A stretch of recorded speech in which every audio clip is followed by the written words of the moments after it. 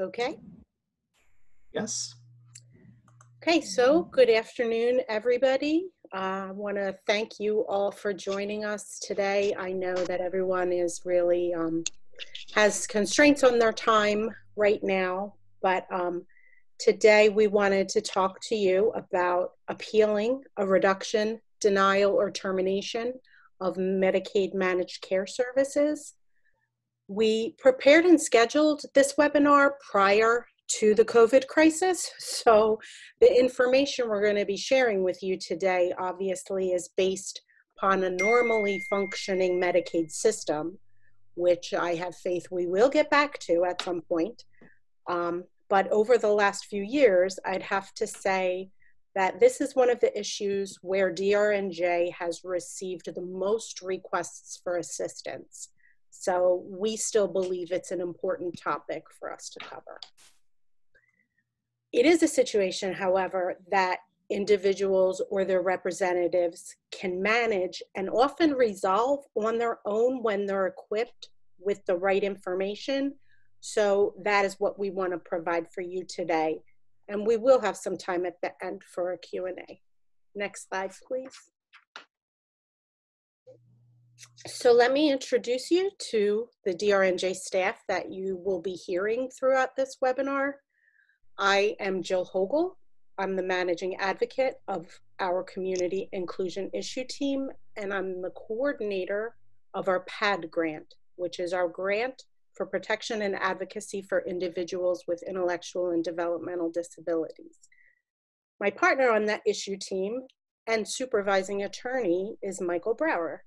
He is also the coordinator for our PAIR grant, which is protection and advocacy for individual rights.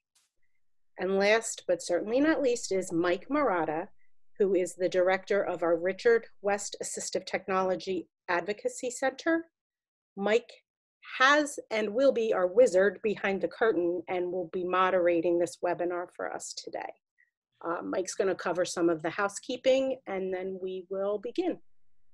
Thanks. Well, I haven't been called a wizard in days. That's exciting. Hi, everybody. I was the voice you heard as you came in, that wizardly voice from behind the screen. A couple housekeeping things, not many actually, because it seems like we're all in and it looks like everything's moving along.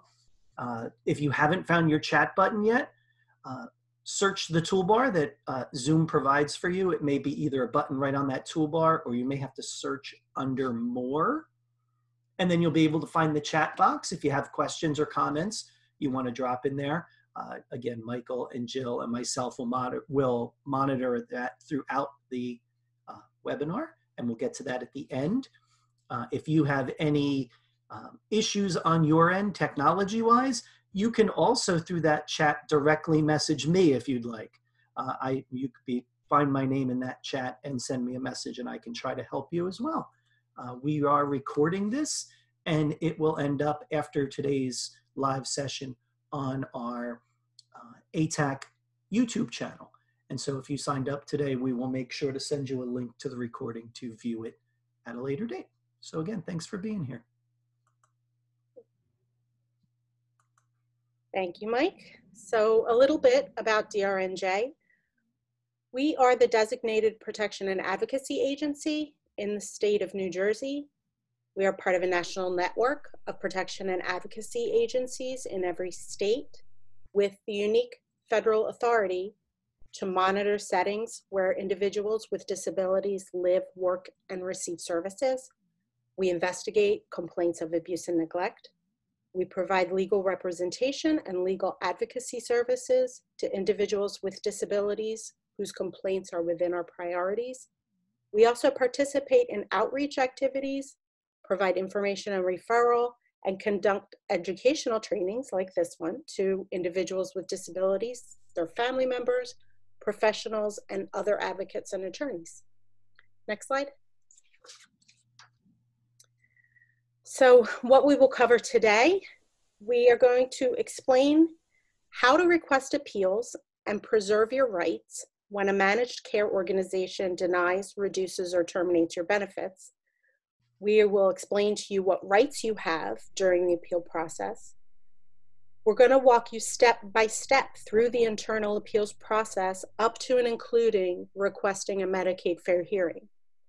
We're going to show you examples of notices, explain the timelines, and most importantly, we'll cover how you can ensure that your benefits will continue throughout the appeals process. Next slide, please. So let's start with the basics. New Jersey operates a Medicaid program in partnership with the federal government to ensure medical coverage for our most vulnerable citizens. Individuals who are on Medicaid can choose to enroll or they're auto-enrolled in one of the 5 managed care organizations, or MCOs, Horizon, United, Amerigroup, Aetna, and WellCare. The MCO contracts with the state to maintain a network of providers and to make payment for approved Medicaid services. So the MCO is responsible for authorizing your services under their plans. When the MCO makes a determination that denies, reduces, or terminates your services, that's called an adverse benefit determination. I'm going to give you some specific examples of that in a minute. Continuation of benefits is an important term that you're going to hear a lot today because it is so important. The term is for continuing your same level of benefits or services throughout the duration of your appeal. Next slide, please.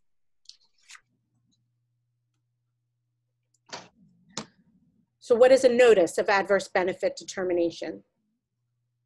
Whenever your MCO makes an adverse benefit determination, they must provide you with a written notice. Some examples of things that are considered adverse benefit determinations I explained below.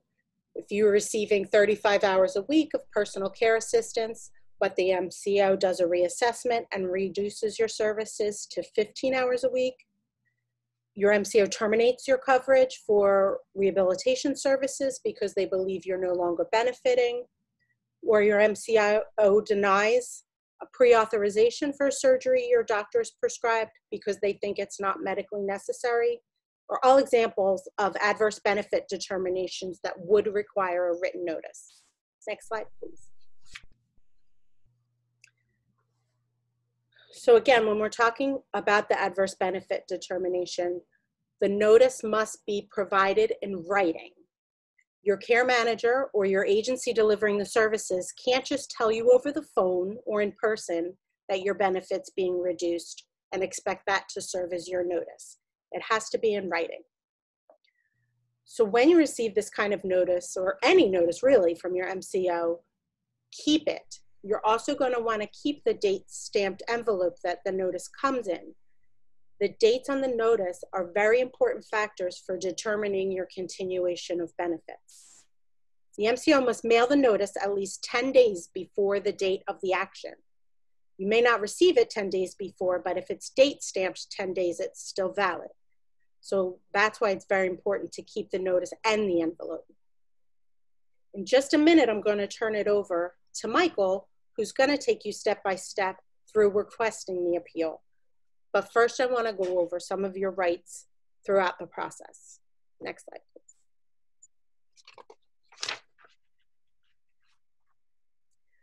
So these are some of your rights that you are going to want to keep in mind while you're going through an appeal process. Your MCO must provide you with reasonable assistance to help you file the appeal, such as providing an interpreter if requested. The MCO must provide you with confirmation that they received your appeal. You're entitled to a free copy of your entire case file from the MCO in advance of the deadline to appeal. You should make that request from them, and you should make that request in writing. You have the opportunity to submit new documents that were not considered at the time of the initial decision, such as a doctor's letter. You have the opportunity to present documents, testimony, and arguments in person. And you have the right to the assistance of a representative of your choosing, such as a friend, a family member, an advocate, or an attorney. So now that I've laid out some of the basics, Michael is going to take you step by step through actually requesting the appeal, and we'll be happy to take on any questions at the conclusion. So next slide, Michael. Thanks, Jill, and good afternoon, everybody. I'm Michael Brower, one of the attorneys with Disability Rights New Jersey. And as Jill said, I work alongside her on our community inclusion team. Now that Jill's laid out some of the groundwork, let's take a look at an actual notice. Up on the screen here, we have a notice. Most notices are going to look just like this one. Obviously, we've redacted any personally identifying information. So instead of black boxes, if you were to receive a notice, you would see your MCO's corporate logo, your name, your address, and your personal identifying information. There's a couple of big red arrows up on the screen. And the reason I put those here is that's the two most important things to look at if you get a notice, and it's where I would look first. The top arrow is pointing at the date of the notice. That is the date that the managed care organization generated this notice, and presumably it's the same date that they made the decision. The second arrow is going to point to the actual action that the MCO is proposing to take. In this situation, and the notice that's up on the screen, it's a little small, but what they're proposing to do is to deny someone's request for private duty nursing services. It also includes on the action a date that that action will go into effect. Because, as Jill mentioned, any notice that reduces or terminates an existing service must be issued at least 10 days in advance. The date that the action goes into effect and the date the notices are issued should be 10 days apart in a situation like that. I'm here because the MCO is denying a request for services that haven't been in place before. You'll see that the date of the notice is May 9th. Any action, the denial of private duty nursing services, is effective May 2nd. So what we have here is an individual who requested services on May 2nd. The MCO made a decision about a week later and wrote the letter on May 9th. Next slide, please. So the reason some of those dates are so important, why they're the first thing that I look at, is because the continuation of benefits, if you have an existing services, hinges on your timing and your ability to meet some pretty tight deadlines. You can keep an ongoing benefit, like personal care assistance, private duty nursing, or even physical therapy services while you go through the appeal process. This means that if you make an appeal within 10 days of the date of the notice, or before the reduction takes place, whichever one happens later, you will not lose your services until you reach a final decision on your appeal. If you miss those deadlines, you might still be able to appeal, but the ongoing services could, and likely will, be cut off during your appeal. It's important, I put it in bold, I'm probably going to say this enough times to annoy you, but it's not automatic to get a continuation of benefits during the appeal process. You need to meet the deadlines and affirmatively make a request for a continuation of benefits to avail yourself of that right. Next slide, please. Now we have up on the screen a calendar. And just to go through an example to make sure that this is crystal clear, because sometimes there's a few technicalities. When do you start counting days? How do you know if you submitted your appeal on time? In my example on this calendar here, this is a calendar of May 2019. And the green circle is May 8th, the date the notice was issued by the managed care organization. To start counting days, you'll see those red X's. We start with the day after. That's day one of the 10-day period. And then we count 10 days all the way up through May the 18th, or May the 18th is the 10th day after the MCO issued the notice. You have a very short deadline here. That means that before the end of the day on May 18th, this person would have to make their appeal to the MCO and request a continuation of benefits. Otherwise, they might stop receiving any ongoing services that were subject to this denial or reduction. Like Jill had said before, there's a presumption that the MCO mails the notice on the same day that it's dated. So here for a notice dated May 8th, the MCO is required by federal law to drop it in the mail the same day. That doesn't always happen, which is why it's important if you receive an envelope with a date stamp, especially if that date stamp is later than the date of the letter itself, to save that envelope. It may be a way to protect your rights if, for example, the MCO created or made their decision on the 8th, but didn't mail it until much later, say the 16th or 17th, so that you didn't have a chance to make an appeal, holding onto that envelope is a good way to go back and prove that you were not at fault. Otherwise, though, the deadline is still short. Even if the MCO mails it right on the 8th, it may take 2 to 3 days in the mail before that envelope lands in your mailbox, leaving you with only a few short days to decide whether you want to appeal and to get your appeal in on time. Next slide, please. So we've talked a little about getting your appeal in on time, but what actually am I talking about? The first step in the current system of Medicaid managed care appeals is the internal appeal. The internal appeal is a decision, like we said, is a appeal that you're making against an MCO's decision to reduce, terminate, or to deny a requested service that you're making for the first time. An action could also be a partial denial. Jill had mentioned that a partial reduction is considered an adverse benefit determination, a reduction from 35 to 10 hours per week of personal care assistance. But if you asked for 40 hours per week of personal care assistance and the MCO only approved 25 hours per week, that's a partial denial. So the internal appeal is saying to an MCO, I disagree. I want you, the MCO, to take a second look at your decision. Next slide, please. And here's how we actually make the first contact to get yourself in under that deadline. All the MCOs are required to accept the first appeal by telephone, but there's also a requirement that you follow up any telephone appeals in writing. Up on the screen are the telephone numbers for the 5 MCOs that currently operate in New Jersey. Anytime you call them, you're going to make sure to keep a log. In addition to calls, you'd want to keep a log of any emails, letters, or faxes that you send as part of your appeal. For a telephone call, you would want to ask the MCO representative that you speak with for their name, their employee ID number, and a reference number for the call. You're going to write all that down in your log in case there's ever a dispute later about whether you called on time or not. Next slide, please.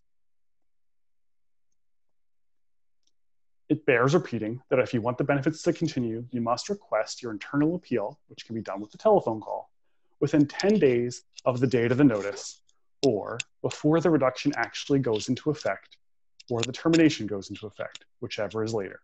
Sometimes you might get lots of notice, more than the minimum 10 days, which means you might have a little bit more time. My rule of thumb is I always try to act within that first 10 days to avoid cutting it too close on a deadline and losing important services. Like I said before, the best practice is always to follow up a telephonic request for an internal appeal with a written appeal. And a written follow-up should include any evidence that you want the MCO to review. And that includes, like Jill said, any new prescriptions, letters of medical necessity from a doctor, or maybe even medical records that might indicate why the managed care organization has made the wrong decision about your care. Next slide, please. Up on the screen, we have an example of a written follow-up. And this one's pretty basic, but it would meet all the requirements that you'd have to do in order for your written follow-up to meet the requirements of federal law. Ideally, this person would also include any other documents they wanted that MCO to review, again, like letters from a doctor or from a caregiver. You can send this written follow-up by mail to the MCO or by fax. If you use mail, be sure to use certified mail, something with a tracking number on it. That way, if the MCO claims not to receive it, you have proof on your own that it was sent on time and that the MCO received it on a certain date. If you use fax, make sure that the time and the calendar in your fax machine are set correctly so that when you get your fax confirmation, you can be sure that it's accurate and that you can affirmatively tell somebody when you sent the fax and when the MCO's fax machine received it. Next slide, please. Once the MCO receives your internal appeal, they'll start reviewing their own decision. Once they've made a decision, they'll send you their answer in writing. This new document is called a notice of resolution. You're going to hear that again, and we'll have an example in just a second. It's good to have in mind that very rarely, like the rest of us, when the MCO looks at its own decision, very rarely is it going to change its own mind. It's pretty common on an internal appeal for the MCO to uphold its earlier decision because, again, the MCO is looking at its own decision here. It's important to know that now we've gone through, once you receive a notice of resolution, you've gone through the internal appeal process and it's complete. The next step of the process is going to be a Medicaid fair hearing. But before we get there, let's take a look at a notice of resolution. Next slide, please. All right, up on the screen now, we have a redacted notice of resolution. And just like before, those black boxes are things that I inserted to protect confidentiality. Normally you'd see MCO logos, personal identifying information there instead. Again, there's a big red arrow, taking a look at the date. And again, the date is very important. Once you receive the notice of resolution, a new clock starts ticking. That clock is another 10 days. And if you want to have a continuation of benefits, you've got 10 days from the date of the notice of resolution in order to request a fair hearing and continue on the process without losing your benefits. The body of the notice down below explains what the MCO did with your internal appeal, whether they changed their mind or whether they're keeping their original decision. If there's any new reasoning or rationale, that information will also be inserted in the body of the letter. Next slide, please.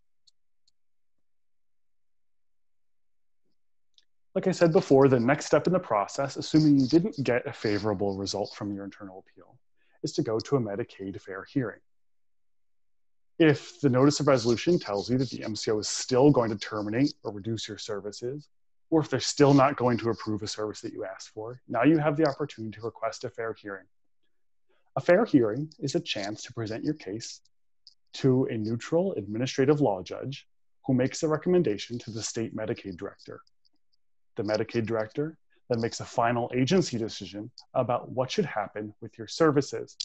To make a request for a fair hearing, you must write to the Division of Medical Assistance and Health Services, which is New Jersey's state Medicaid agency. And we're going to talk about how to actually do that next. Next slide, please.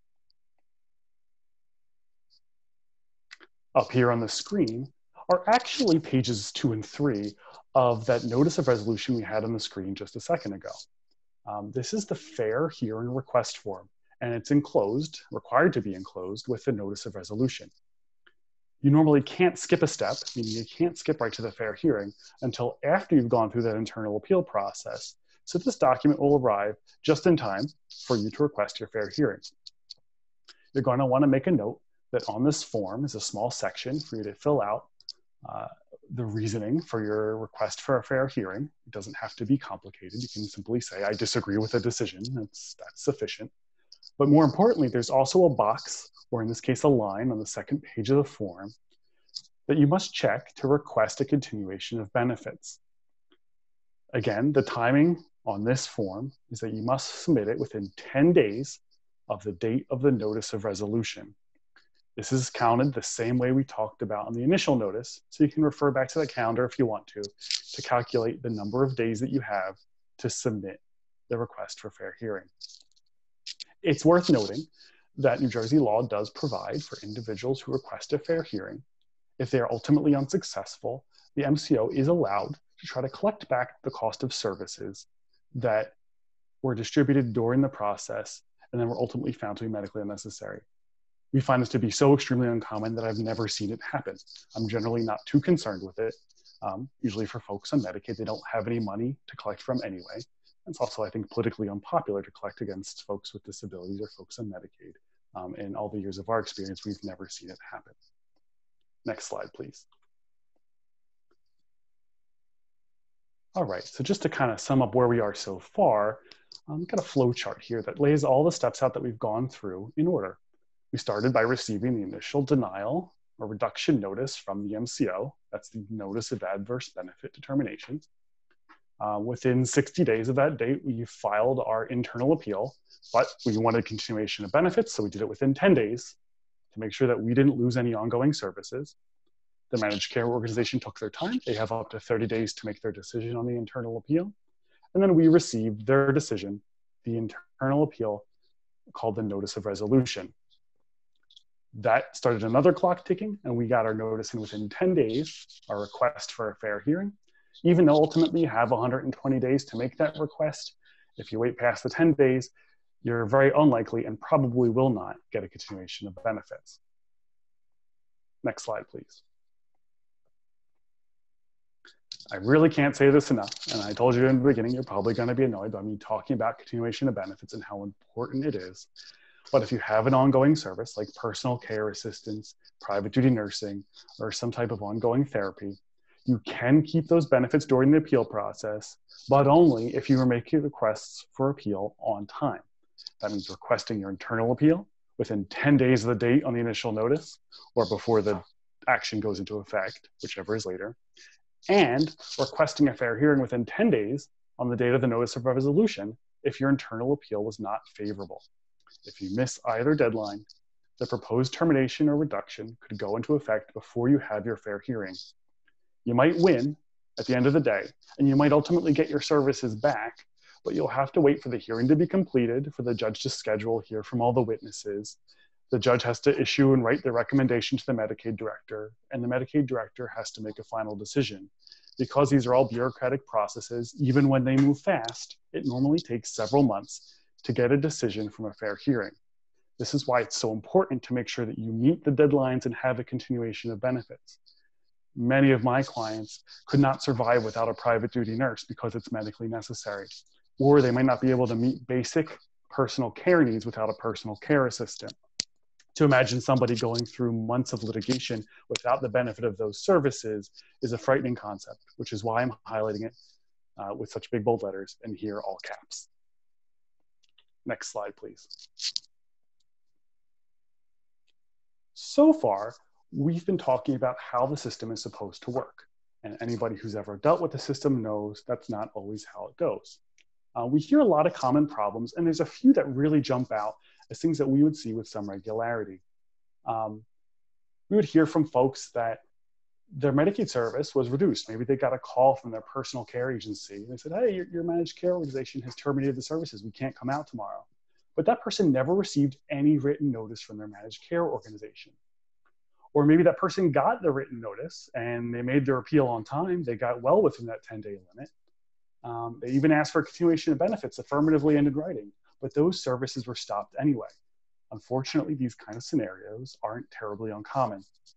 The good news is the Division of Medical Assistance and Health Services, abbreviated DMAS, operates an Office of Quality Monitoring.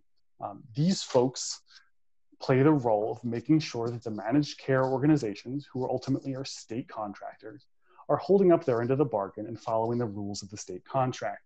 Part of the state contract and the federal regulations require advance notice and require continuation of benefits. There's no discretion there. So I would recommend, if you experience something like this, the Office of Quality Monitoring, their phone number is up there. I find them to be very responsive, very friendly folks. They can help square away issues like this and help you break down any kind of communication barrier with a managed care organization to get something like this resolved and get it resolved quickly. They can't fix disputes. I think my managed care organization got it wrong. The Office of Quality Monitoring is not going to be able to help with that. That needs to get addressed through the appeal process. But something black and white, like never receiving a notice or not getting a continuation of benefits, that's the kind of issue I would call them about. While we're talking here, I'm not quite at the end yet, but I want to let you know if you have any questions, you can be putting those in the chat box. Like Mike said, you can use the menu system to open up the chat, maybe under the More drawer on your menu box.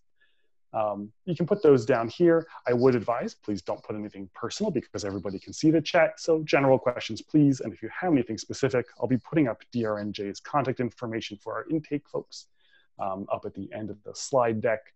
That way, anything, if you have a personal request or a request for assistance in a specific case, you can use that process to contact us. Next slide, please. Another common problem that we see is somebody saying there's a time crunch of some kind. So if you meet those 10-day deadlines and you have an ongoing service and you go through the internal appeal and the fair hearing process, you're going to be in an okay or a comfortable situation because you're going to be able to take your time. You'll be receiving your services and you can go through the whole steps. You can wait for decisions, prepare your case, and not be worried.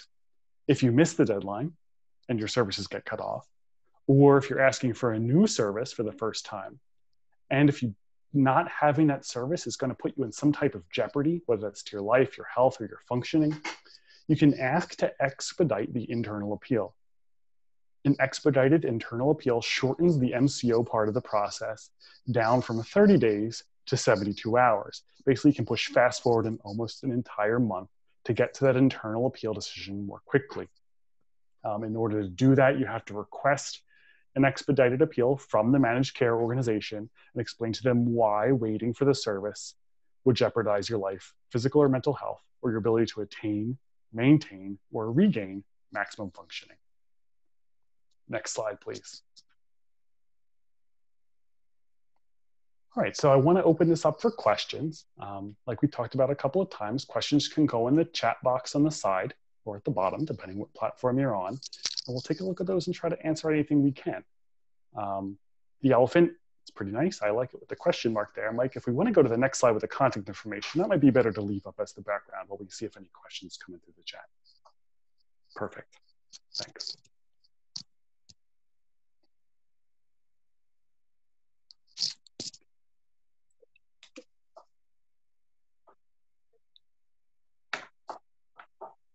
So this is Jill. I just wanted to mention we did get a comment that a question was sent to our advocate email address. We're not monitoring that in real time during this webinar, but any emails with questions or issues that are directed to our advocate email will be answered. They'll be routed through our intake specialists to our advocates and attorneys.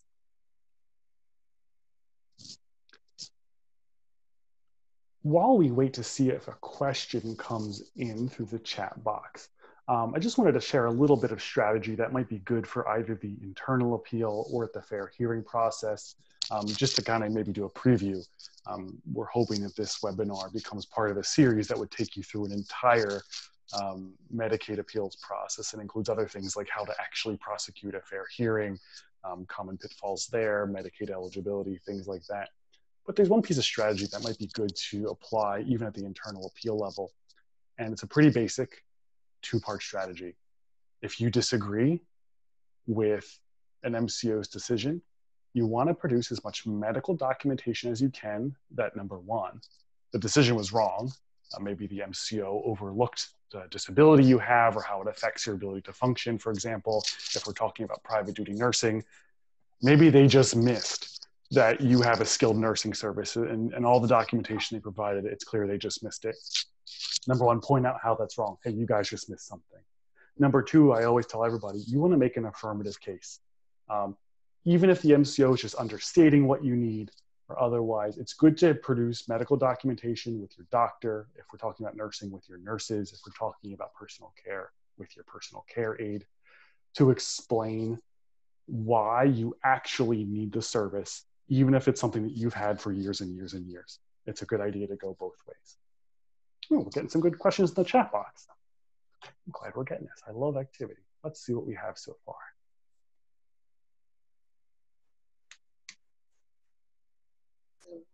Okay, I see one question here about the expedited appeal language, and it is very broad. You're right. How often do I use it? I try to never use it. If at all possible, I try to make sure that I maintain the continuation of benefits for a client. And I would always advise anyone calling in for advice to do the same thing. That's always the best answer, is to have your services continue through the process. The only time, if I've missed that deadline, either because someone came to us too late, or if there's some kind of confusion going on with the case on what's actually happening and the deadline has passed, that would be a time I use it. And like I said, if somebody's requesting services for the first time, an example comes to mind about an important surgery where if they waited around for 30 days for the MCO to make an internal decision, their medical condition might get really seriously bad and might jeopardize someone's life. That might be another example where they request a expedited appeal. Again, I think documentation is important. If your doctor can set down in writing why your life might be in jeopardy if something is put on the back burner, I think that would be helpful to make sure that you get through the expedited appeal process and don't have to wait that first month.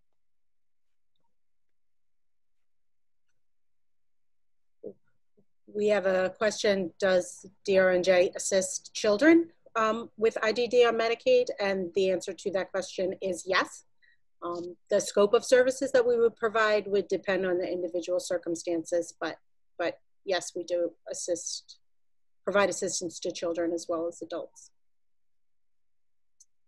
Yeah, that's a true one, Jill. We definitely look at every case that comes through the door. Anybody who's got some kind of a reduction of services, we're going to be able to help you somehow. It may be advice, it may be full representation. We look carefully at every case that comes into our intake. I see Erica has asked a question in the chat. They're expecting a reduction of services, private duty nursing specifically, once a child turns 21. Anything to do in advance? Yeah, there's actually some proactive steps you can take. I would first want to talk to the doctor who's prescribed the private duty nursing, any specialists who are involved in the child's care who might have something to say about the skilled nursing services. When it comes to private duty nursing, it's all about documenting what are the skilled nursing services, how long does it take to deliver them. For a child who's younger than 21, they're entitled to receive all of the nursing services that are medically necessary. It gives a little bit more latitude. It could be theoretically up to 24 hours per day. For adults, there is a limitation in the regulations that caps functionally, and I'm oversimplifying this a little bit, but it functionally caps adult private duty nursing services at 16 hours per day. And also, it's important to remember that for adults, and adults being anyone over 21, you can only get private duty nursing if you're on MLTSS, that's the Managed Long-Term Services and Supports waiver, or DDD's Supports Plus PDN waiver. Adults on vanilla NJ Family Care Medicaid alone generally are not eligible to receive private duty nursing through Medicaid. So there is a question about, does this appeal process include PPP and level determined by DDD? It's actually a pretty common question, and those are actually two separate service streams. So if I can explain, the PPP is Personal Preference Program, is a delivery system for your PCA services that are authorized by your managed care organization, and yes, would be covered through this appeal process. Your level for IDD services that is determined through DDD is a separate process, and that actually goes through DDD and is determined through an assessment process called the NJ-CAT. It is a slightly different system to appeal that determination than it is for this, because we're talking about two separate systems. And that is actually probably a whole separate topic we could do. All right, Denise wrote in, she wants to know about potentially owing the value of benefits back if somebody asks for the continuation of benefits. In the end, they still get denied after going through a fair hearing. Denise and I talked about this a little bit. I don't want to give you a short shrift, but the short answer is the federal law and the state law both allow for the state or the MCO to try to collect back that money for a benefit that was continued and ultimately found to still be denied or reduced.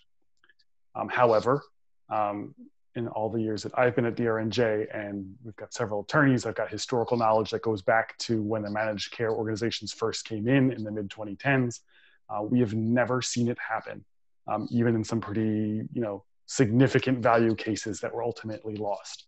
We haven't seen anyone ever get chased for the value of benefits. And again, I think that comes from two things. One, generally people on Medicaid don't have a lot of resources or income.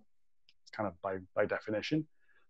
And number two, I think it would be pretty unpopular for the state to be chasing down its most needy individuals, the folks who are determined to need medical coverage through the state, chase them down for money. I don't know if that's actually what it is. That's a little bit of me imposing my thought process on it. But we know we've never seen it happen.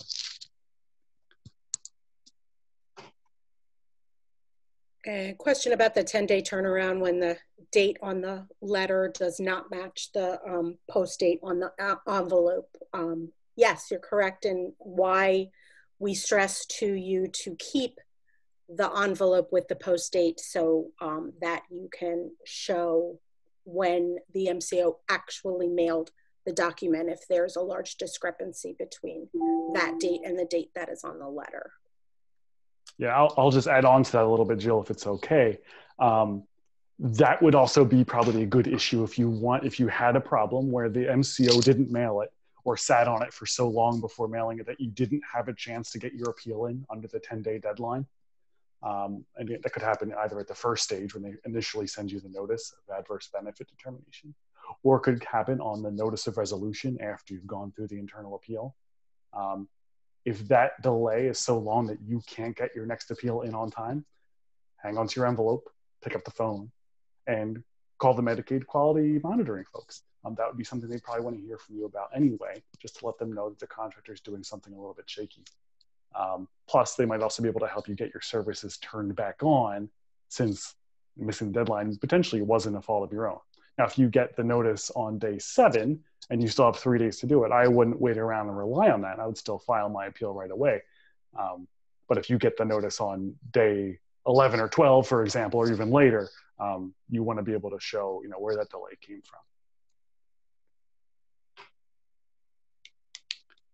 Let's see. And question from Mary about being dropped from the personal care program. I'm going to use a little interpretation, and I believe you're talking about termination of service. So that would really fall into the termination category, termination of personal care assistance, and is exactly the kind of thing that we're talking about here that is subject to an appeal. All right, Rhonda has a question about the coronavirus. Of course, there's nothing that's safe from the coronavirus these days. I don't mean to say that lightly. It's affecting everything. Will there be any exceptions made? My understanding, and I think we could check with the Department of Human Services website. They have a dedicated COVID-19 website. I would point you there, Rhonda, to verify. My understanding is that all prior authorizations, meaning people who are currently receiving services that were ongoing, personal care assistance, private duty nursing, therapy, that kind of thing, all of those were extended for at least 90 days from the middle of March, so that there wouldn't be too many terminations going through the system. I also understand right now that the Office of Administrative Law, where all of the fair hearings are held, is only hearing emergent cases. They're not hearing all of the normal flow. So my understanding is they're putting a lot of things on hold there too.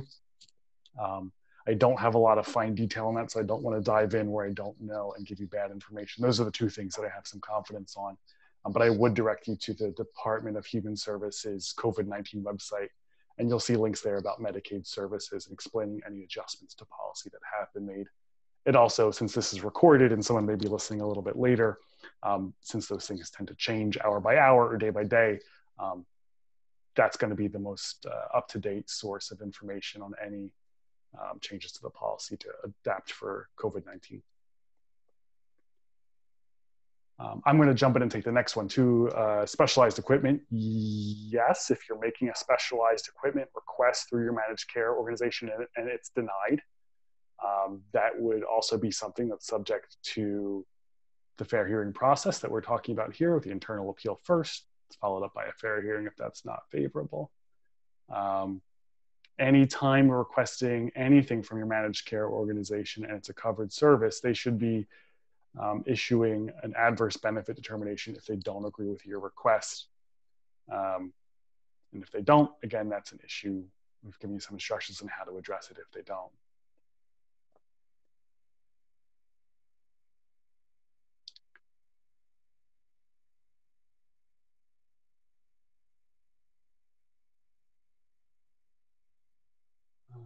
Let's see, Crystal. Hi, Crystal. Paul, I addressed your question, I think, with the one above it. So I'm going to roll those two, and I hope I didn't give you a short shrift. Crystal says, when we lose Medicaid, your service provider causes havoc with billing. Is there advice on how to work with Social Security and Medicaid? So I think Medicaid eligibility is a slightly different beast. because your managed care organization doesn't make a determination on that one. I think going to probably save that for a later webinar, which we have in the works on Medicaid eligibility. For Medicaid eligibility right now, I'm part of the federal relief that was passed in the first round of legislation, calls on states to stop, or actually requires states to stop any terminations from Medicaid eligibility as a whole. So right now that should not be happening. And so according to the legislation, anyone who was enrolled as of March the 18th of 2020 should stay on Medicaid until the federal emergency is declared over. So hopefully there'll be some protection there. I don't want to dive into the details in that, Crystal, sorry about that, on Social Security and Medicaid. It's a topic for a different day, I think. Yeah, again, another one of those areas that deserves its own webinar. Yeah. Mm-hmm.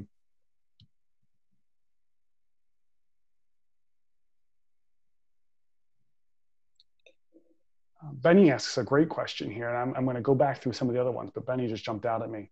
Is it a good idea to try and get a PCA, a nurse, or another provider to make a statement or testimony to challenge something like a reduction in PCA hours? Are they viewed as biased because they wouldn't want their hours reduced? Or are there any other red flags that might come up? It's a great question, Benny. You're really getting to the heart of the strategy part of this. That's probably a good idea. If I were representing somebody either in the internal appeal or in a fair hearing, I would really love to hear from their providers. Nobody's going to know how much care it takes to care for somebody, either themselves or their care providers. If somebody's doing hands-on care day in and day out, can't ask for somebody who's got better knowledge. Sure, there's a little bit of a conflict. You know, they might be getting paid to do all that, and they don't want to get their pay or their hours cut. But at the end of the day, if you've got somebody who's a straight shooter, who can be honest, who's not going to pull their pay into the conversation, both at the internal appeal level, if they can make a statement on how long it takes to provide personal care, or even at the fair hearing level, if they come to court and testify, a judge is really going to want that kind of an insight. Because if you think about it, the managed care organization is also biased. You know, they don't want to pay for services. They want to save a couple of dollars by paying for less. So both sides really have a little bit of bias. Everybody wants to win if they're involved in a dispute. But your personal care aide, who's there day in and day out, might have a little bit more intimate knowledge than a managed care nurse who maybe only sees you for, you know, an hour every 6 months. So I think that would be something to look at there. Now, obviously, if you think your aide is going to come across as dishonest or maybe, you know, in it all for themselves, it's a different story. You've got to measure that up, you know, witness by witness whenever you present somebody to support your case.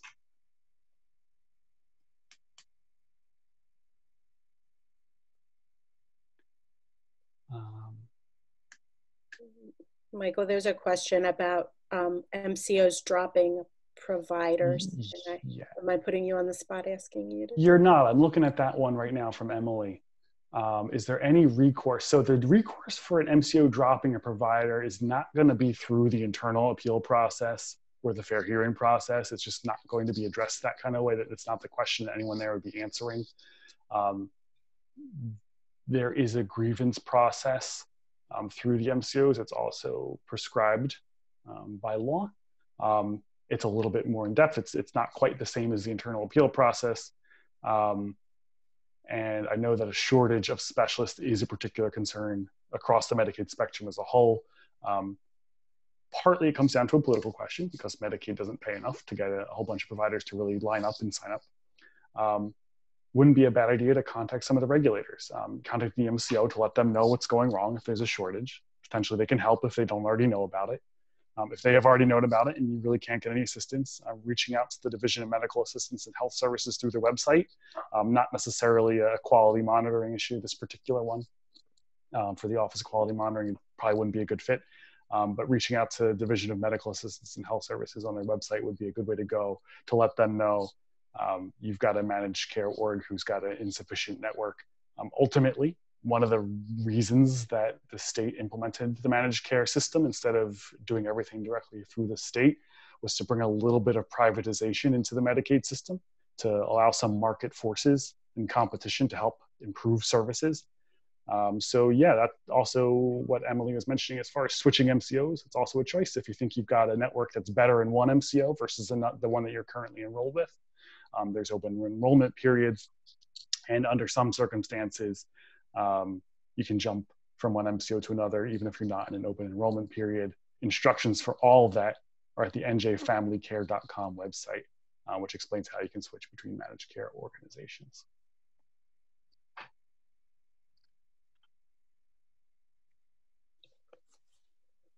All right. I got some really good questions. Yeah, this is fantastic participation, and the questions really show me that these folks here in the webinar are tuned in to some of the hot issues. I don't see any new questions in the chat, and we're coming up on being out of time. I want to give it just another minute in case anyone has anything else to throw into the chat box before we sign off. And of course, if you have something that's very specific to your own individual case, there's all of our contact information. Feel free to reach out to us through our intake.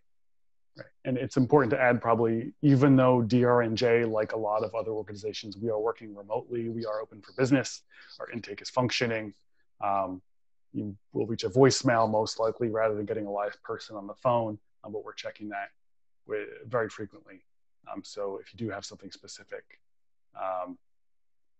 do feel free to reach out to the intake and get something opened up. If you have a question, we can look at your case a little bit more specifically and give you some more targeted guidance or advice. Oh, okay, one more from Benny. If the MCO denies something like an MRI or physical therapy, what types of evidence are you going to look for challenging the denial? With those, they're medical procedures. Physical therapy is a little bit closer to a medical procedure rather than an ongoing thing like personal care assistance or private duty nursing, depending on the circumstances. Some folks need physical therapy as a long-term or permanent situation to maintain their functioning. But in either of those cases, the first stop is going to be to talk to the doctor who prescribed it. Why did you prescribe this? Why is it medically necessary? A lot of times that's the kind of the lever point on questions about particular, like we're talking about an MRI, a single procedure, is why did you need this? Why wouldn't something else work? If the MCO says, oh, you don't need an MRI, an X-ray would be fine, ask the doc, hey doc, you prescribed an MRI, why? And that doctor hopefully can give you some explanation for why an MRI is so important or why it's necessary for your particular condition. If they can't, well, maybe that's an indication that the alternative service might work better. If they can, then that gives you your basis to go back and put together your internal appeal or the fair hearing if you get that far. Obviously, like I said before, the doctor can write that all down in a letter, provide records if they've tried, the X-ray, like the cheaper process first, and that doesn't give them enough resolution to see whether you need surgery or not, things like that.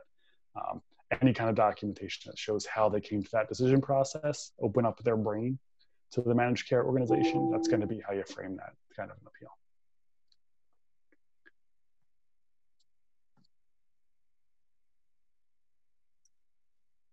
All right, I'm not seeing anything else in the chat box. Jill or Mike, do you see anything else popping up in the questions? No, and we seem to be coming up on time, so. All right, well, I really want to thank everybody, Jill and Mike in particular, for helping put this all together, and all the participants who came on board and asked some really great questions. It's been a pleasure to, get out of the work at home world a little bit and talk to some people out in the world about Medicaid managed care and how to appeal.